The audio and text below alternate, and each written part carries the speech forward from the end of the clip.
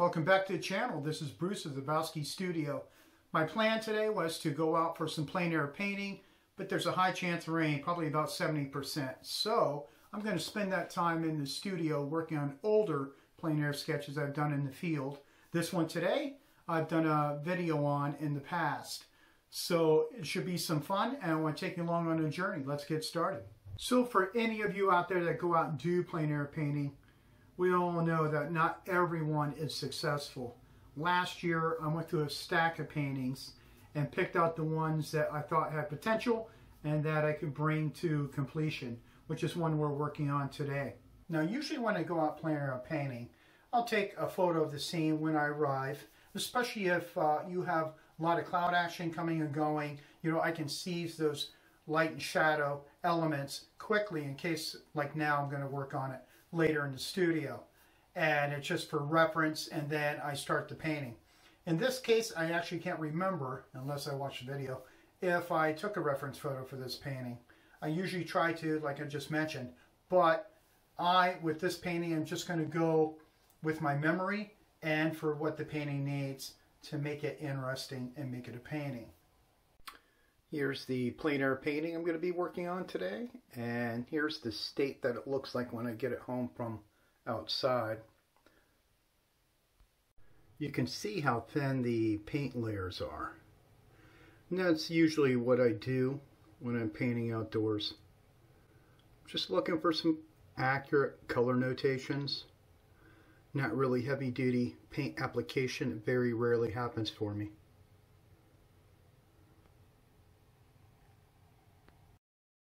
So this is what the process is going to be about for my plein air work. I'm going to work on getting that thicker paint application and deciding what's going to make this a better painting. It could be removing a tree, and I do remove some stuff in this painting that if you continue watching, you'll see later on in the video. But all I'm looking to do when I revisit my plein air work is I want to resaturate.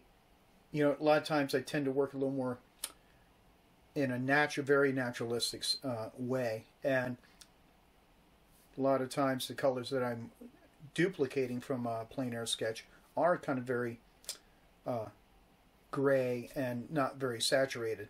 A little more neutral, that's what I'm looking for. So I want to be able to decide when I bring it home, and in a different light source that's a little more realistic. The painting's going to be hanging in someone's home, so there is that. I want to then make decisions like, oh, I need to saturate this element here, tone this one down here, and of course, you know, want to reestablish my focal point, which is different in every painting. And of course, in this painting, it's the light on the houses. I want to get that color to really feel like it's warm sunlight, and it can be a challenge sometimes. In the past, I've even experimented with taking some plein air sketches that I like certain parts, and maybe I felt the composition was a little off, and because I paint on panels, I just figured out the composition I wanted to use out of that particular painting and cut it down to size, recreating a new composition. So you always have to be willing to experiment and grow, and be willing to destroy painting. Like I was mentioning, you know, these paintings are doing nothing but sitting around in the studio, and sometimes for months. I don't necessarily finish a painting and then rush right home in a few days once the paint's tacked up or dry, go back in with second layer. I tend to do pretty good with remembering the key elements that attracted me to a particular painting. So waiting a little bit, a few months, doesn't really interrupt my thought process. What can also happen by revisiting your older work and taking chances and trying to improve on the painting, it works out, say you got a nice composition and you really like the new colors that you have established, or reestablishing the colors from the original, you may want to enlarge that. You may say, oh, I want to make that a bigger composition now, which sometimes can require its own demands. There may be certain other elements on a bigger scale that you need to add to keep the interest, but that's the whole thing about being an artist, is exploring and seeing the possibilities. In my last video, I mentioned about possibly doing some live stream sessions, and I've done a little research, and at this point in time, I think the demands of time is going to be really hard to do for me. Working full time, it's very difficult. It is in the back of my mind to do that. I think it would make a interesting kind of segments to be able to do a live stream, meet some of you folks out there, watch my channel, and kind of have a conversation about art and all that good stuff. So it's still kind of there on the burner, and I'm working at it and seeing how I can fit that in. But at this moment, I don't see it happening in the short term.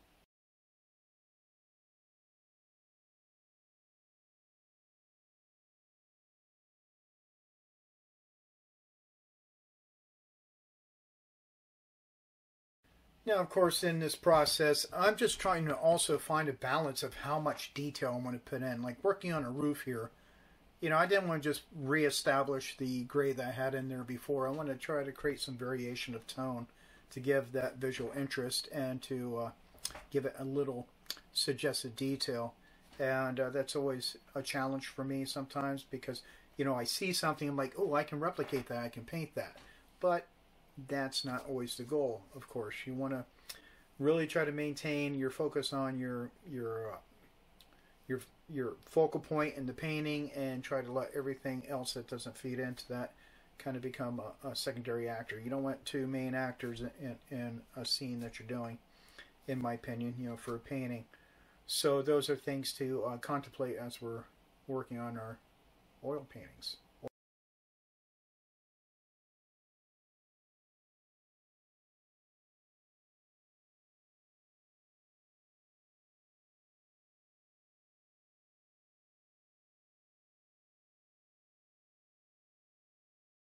Now, of course, I'm just working on getting that shadow side of that building in on the right. And one thing you want to observe to give that realism to your paintings is look for those little opportunities. In this case, it's going to be a little bit of reflected light bouncing off the building on the left, going back into the shadow of the one I'm working on. So those are little things that can really add some dimension to your paintings if that's what you're trying to achieve in your work. Of course, there's many different styles of paintings, but this is how I paint. One of the things I mentioned before too in my last video, I am still considering working on some very kind of longer format pieces, really walking you through the process, especially if you're a beginner painter out there and you watch my channel. Thank you, by the way, for anyone new watching. I really appreciate it. Hope you're liking the content. Is I want to have that total walkthrough of the process of picking a surface to work on, doing the gesso, doing the whole kind of picking out your palette, your brushes, all that kind of material thing, and then actually doing a painting. And I think that'll be very useful, and I want to kind of do it in a way that I do a kind of a simple scene of a barn and present how I would paint that scene if I was a beginner. And then I would like people out there to also paint that scene and kind of send those images to me so we can share them in another video and we can talk about that in the process. I think it'd be fun. Let me know what you think in the comments.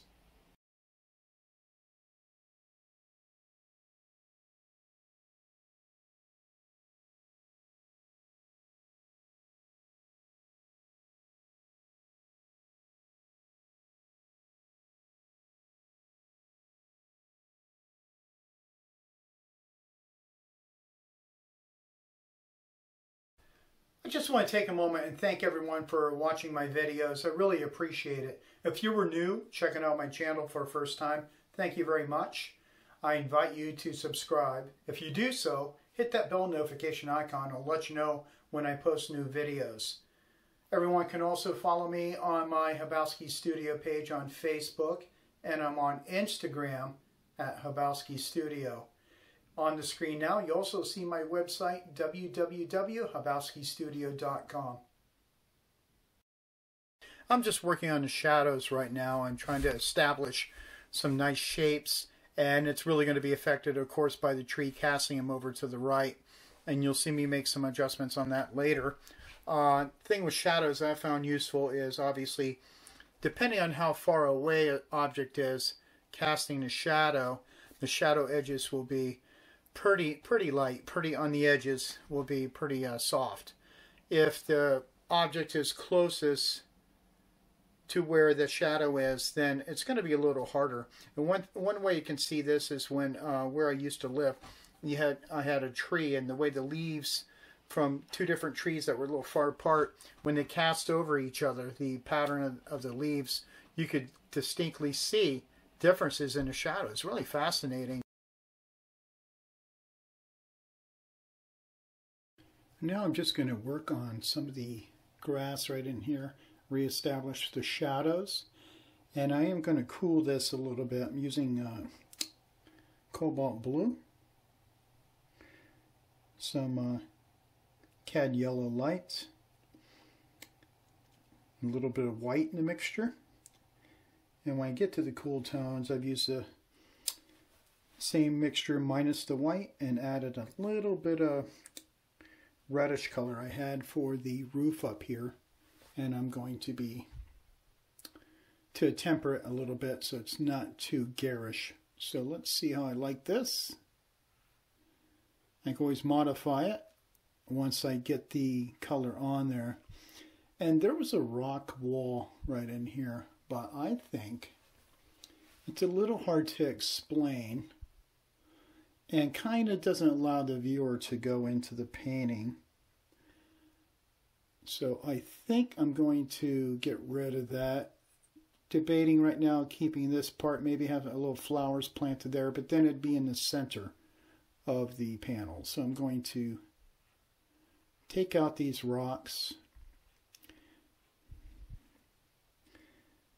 I still feel that the tone of the green is a little rich. Adding a little more white, test that next to there, much better. So I can go into the other section when I get some more white into the mixture. Grasses have all different colors. It depends on what kind of grass it is and different elements. You know, if it's grass that's not tended to, like out in a field, you know, you're going to have more probably naturalistic gray tones, but people tend to take care of the lawn, so there is that. And I can always modify this. It's easier to have it be a little, maybe oversaturated sometimes, and knock it down with a little bit of red in there or different other colors. So I'm not going to worry about it too much right now.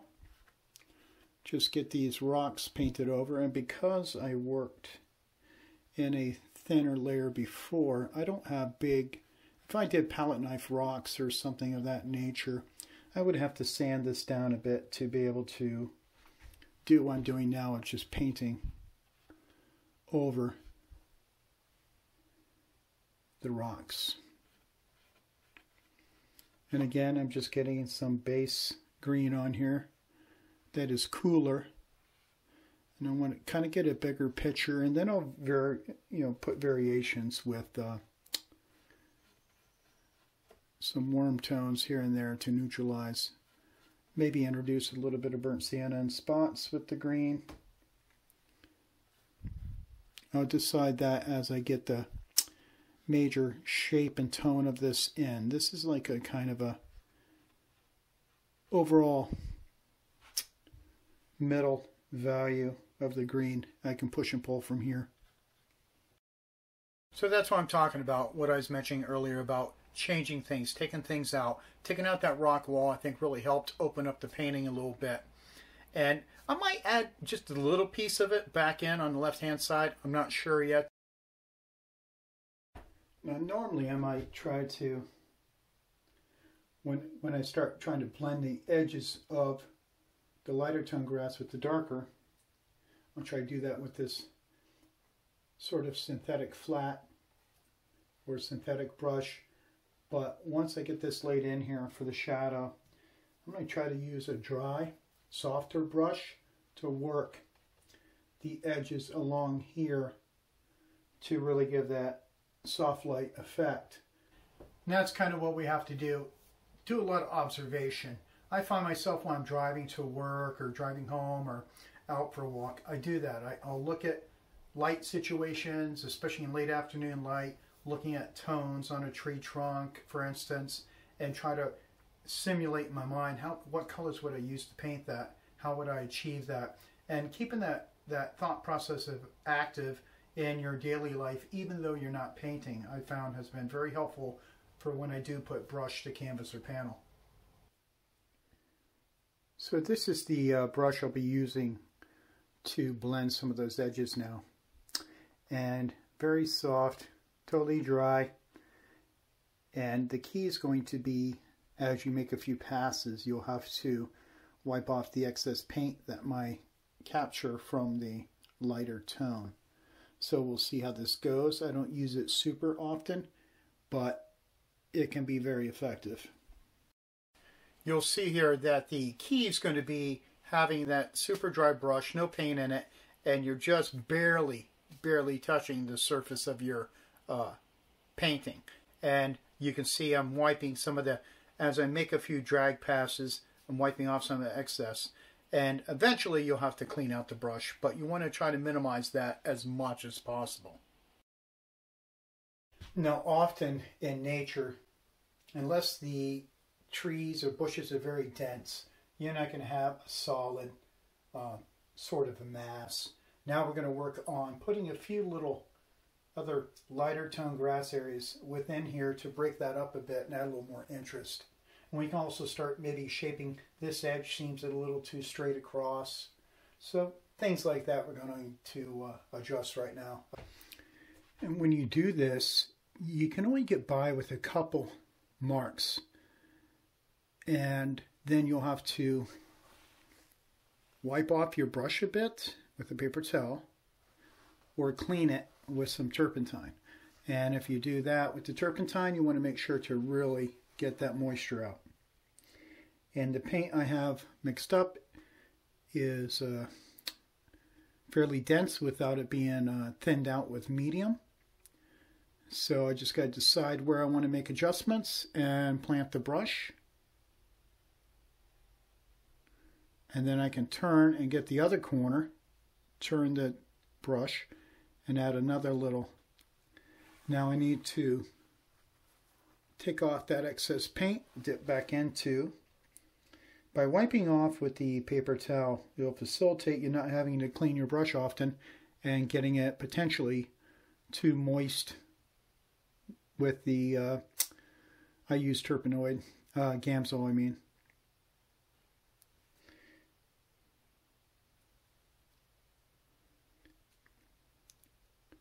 Just break it up enough. Add interest. Now I'll bring in a few in 1 second here. Fix that over there. And by dabbing the brush a bit, I can adjust an edge. I just think the shadow's a nice, leads the eye past the foreground into the background. I think it's a nice effect. Now we'll add a few sky holes in the mass of the grassy area. Now you notice I'm leaving them for the moment. I'll take that soft-haired brush in a moment and soften them. And you don't want those colors too light, they'll seem pasted on. But you're going to be adjusting that a little bit when it's on wet paint, so by the time you get the soft brush on there, that'll tone that down just a bit. But kind of like that. I'm going to add a little different shape of shadow over here. Just was bugging me on the edge. Okay, and a little right there. So I'm going to take a minute from the painting to demonstrate how I clean my brushes, because I've seen some, in my opinion, some poor habits out there of how people clean their equipment. And I've been doing this for years, and it really extends the life of the brushes. We're going to simulate that I'm cleaning this brush that I just used for the grass. And because I'm going to be a little harsh, I don't want to actually use the brush, but the idea of cleaning would be for any brush, but this one particularly when you have delicate hairs and you want them to always point very nicely and not get splayed out. And this comes from how I would see some students in workshops have taught how they clean their brushes. So, the first thing I do every time like I'm cleaning a brush, and I actually have 2 jars in the studio. This is my dirty turp jar that we're using for this demonstration, but I have 2 jars that would clean initially with the dirty jar and then final rinse in the cleaner turpentine. So, assuming this is dirty, first thing I do is wipe off the excess with a paper towel of any paint. I don't ever scrub like that, even with brushes like this. I'm very particular. I don't think over the life of the brush that's very good. I pinch and pull, turn. You can even twist a bit to get the dry paint off. And then one dip into the turp, wipe off, again, very carefully squeezing the excess paint out. And then I'll lightly go left to right over my coil in the jar, kind of squeegeeing some of the paint off on the side, and do that with the brush to get it clean. And then I'll do the final rinse in my regular jar. Now what you don't want to do, you would do the same technique with the detail brush I just used. Very lightly going over that coil.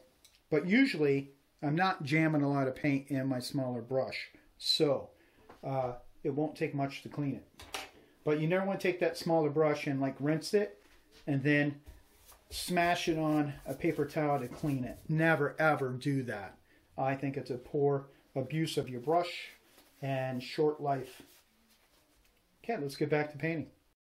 Yeah, when I did taught workshops and stuff, I'd see artists, they're bringing their brushes to class, and they were just all splayed apart and very poorly kept. I saw a lot of that habit, and just carrying them around too. I'd see people like a little toolbox, and the brushes are just sliding back and forth, and of course the hairs, wherever the edge of the box is or whatever, are bumping that, and over time getting ruined. Never mind the painting process that isn't really effective for them.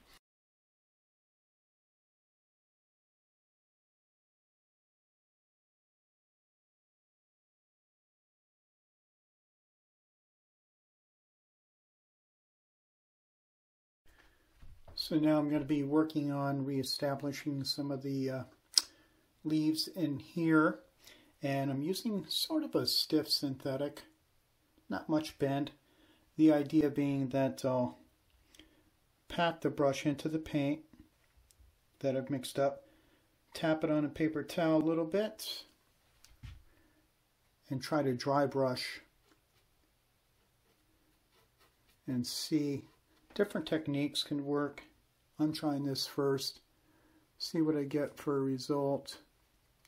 Kind of hard to see anything probably on camera here. I just don't know if I want it too thick. There'll be some cutting around to establish some of the tree shapes too, like cutting in the sky. Typical ideas there. Usually what I find helps is when I'm painting, if I can try to get at least 3 values in a area of a paint, whatever section of a painting, shape, dark, light, medium tone, that'll help right off in describing some form. But with leaves, it's a little different. There is no strong cubical, conical, or rectangular shapes. It's kind of Finding that technique you want to do to represent the leaves can be a little bit of a challenge on occasion. That'll help tie it together a little bit too, but just dancing around. And I think once I start cutting around, like there's some elements here, the tree is forward, so I want to have some leaves come over this right here, I think, to add some dimension to the scene. And of course, because I painted there, you could try to wipe some of that out. I'm just using a little thicker paint. And I think this particular area anyway is going to require a couple passes. Then hopefully I can, here and there in key areas, put in some darker flecks here and there to suggest the multitude of leaves. Sometimes you'll find that this kind of process of what I'm working on right now with the tree shapes is a push and pull. You're painting sometimes the, of course, leaves, the positive, and then cutting in with sky, the negative, to find a happy medium to suggest what you want to suggest in a particular scene. But I'm talking about certain elements, like, you know, in this case, there's a house behind that tree, so I don't want to lose that house shape too much. So there's a balance. Like, I'll have to start working on the roof line in here to suggest the roof going off in perspective. So I'll have to decide how much of that roof I want to put in. So let's continue. I know this can seem like a lot of information, and it's a process.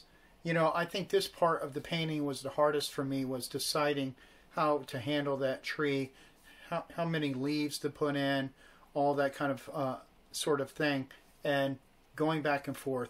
That's really what the painting's about. Like, especially when you're painting, I find anyway, for me, if I'm painting trees and leaves, finding that balance of going back and forth with the sky holes and the tree shape, leaf shapes, and trying not to muddy the sky color or making the leaf color too milky because some of the blue sky got into the green.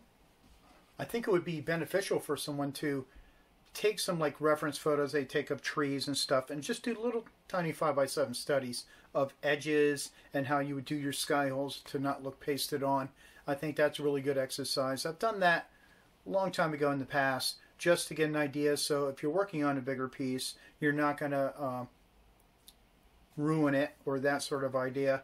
You want to kind of practice a little technique and then try it out on the larger format one. Just slowly working away, identifying, pulling out some of the tree limbs, some more of the leaf shapes, and reestablishing where I painted over part of the house. I didn't want to lose too much of the house, so working on that and trying to be very direct with my strokes. Sometimes you just got to step back and let it sit for a while and let it grow on you. Now I'm just kind of working on that tree a little bit, identifying some other parts of the tree so it's not all kind of separate out from the rest of the painting. I want to kind of tie it in, try to finish up some shapes I want to do for the leaves, and working on the trunk and all that good stuff.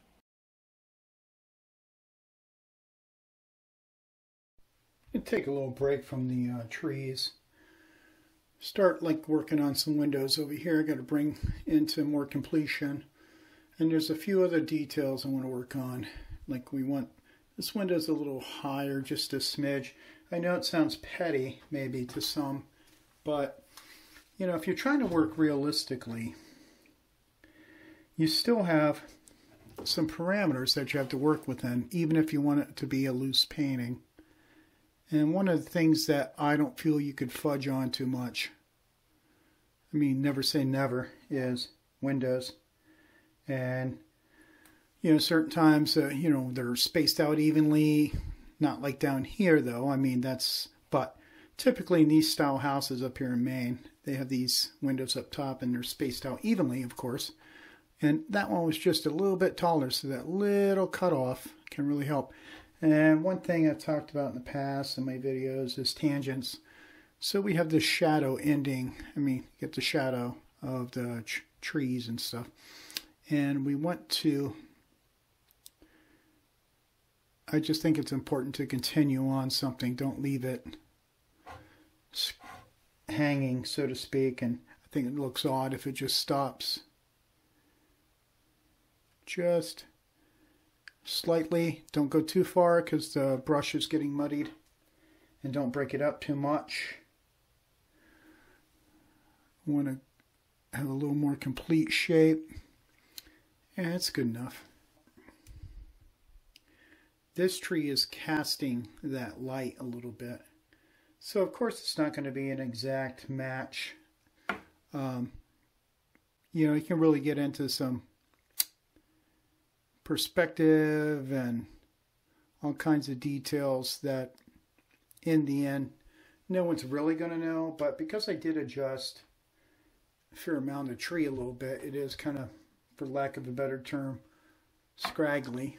I am going to introduce some more pockets of the side of the house in sunlight because I think there's too much of a mass of the tree in conjunction with the laciness of the lacy effect of the leaves in the tree there.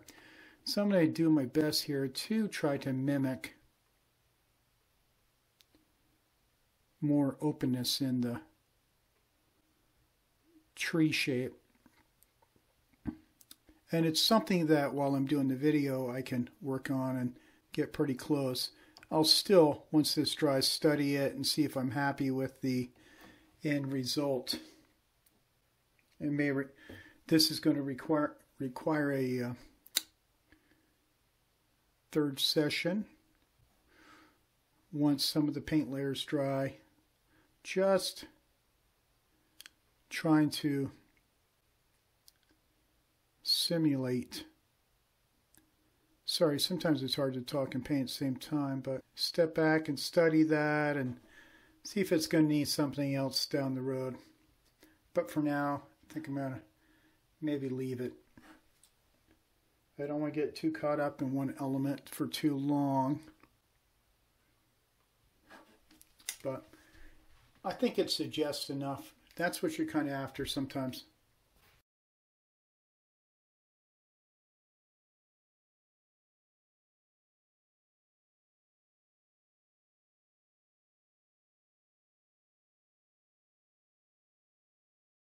Now, working on the tree like I am, I'm trying to really find some interesting shapes for the limbs to make some nice negative positive shapes. Hope you guys are really liking the content I'm putting out on channel. Really appreciate everybody out there that's kind of been watching my videos. And again, if you're new, checking it out for a first time, let me know what you think. I'd love to hear your opinions on what you think of the content. Just detailing out the tree, trying to get some interesting kind of effects in between the limbs of the tree and the sky shapes, negative, positive, and make it a little interesting to look at. Now, working on that part of the painting that you just saw on the house, the left-hand side where it meets the little L sticking out, there's some construction angles that I want to investigate. The place that where I painted this is not too far from where I live, so I'm going to stop by there on the way home from work and study that a little more because there's some accuracy I want to get in the connection of the two buildings and not make it look odd. Because again, I'm working realistically, so I have to pay attention to some parameters. I have found myself lately when I'm working on my paintings, I get to a certain point and I kind of exit from the factual information of the scene and I start thinking about, is there some kind of narrative that I can add to it? Is there something that will make it more interesting than what was originally there? Sometimes that might be changing a little bit of the original color of an element in the scene or whatever. And I find that makes it a little more interesting to stay engaged with the painting. I don't want to lose my interest in the subject, and I think that really kind of helps quite a bit. When I paint my buildings and such, even with my urbans, I'm not looking for architectural rendering. I'm trying to add some life to the subject and make it interesting, but there are certain things that need to be in place to make it believable. What can be challenging when you do that, of course, is deciding what to put in there. And there could be a whole selection that you can choose, and that becomes the challenge a little bit. But also the key for me is not to overdo it, just a little bit here and there. And something to think about when you're doing your own work? Is there something that starts to tell a story? Because usually sometimes I'm just attracted by the light hitting the side of a building or something of that nature. Just kind of, again, like I mentioned before, I think this is the most challenging part of the painting for me. Deciding how much I want to simplify that tree, and also not trying to make the shapes too similar. The human mind tends to want to do that, kind of create a pattern, and then leaves. I want it to be more organic and more like a little bit of organized chaos from nature in those shapes. And try and maintain that house behind the tree. I don't want to lose too much of that, like I mentioned also. It can be a struggle because I always want to put in strong shadows on something, and tree with the leaves, you can't. Now just some pops of color to add a little more interest to the scene, and I hope everyone enjoyed the video. I had a lot of fun doing this one and trying to bring it to life. Let me know what you thought in the comments. I'd appreciate it. Okay, I'm going to be wrapping up this video now. A few layers have to dry. There might be a few touch-ups, very minor. Might do a third session, highlighting a few things and add those in. And I'm going to talk about those right now.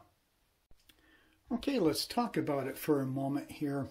I do like how I push the deep blue in the sky. I think it really pops the shapes forward. There's a few things I'm going to do once this paint layer dries. I'm going to do a little more in the tree, highlight the leaves on the tree here. And I pretty much like everything else. Added, of course, the flowers, that little pop of color. Right now, over in the trees, it's a little too wet right now, so I wanted to let that dry. Really like how the grass came out with the cast shadows of a group of trees over here on the backside. Adds a nice kind of element to lead the viewer into the scene. Okay, so that's going to wrap up this painting session here and the video. Hope you enjoyed it. If you have any questions, you can drop them in the comments. Pretty quick about responding. And thanks for joining me. See you in the next one.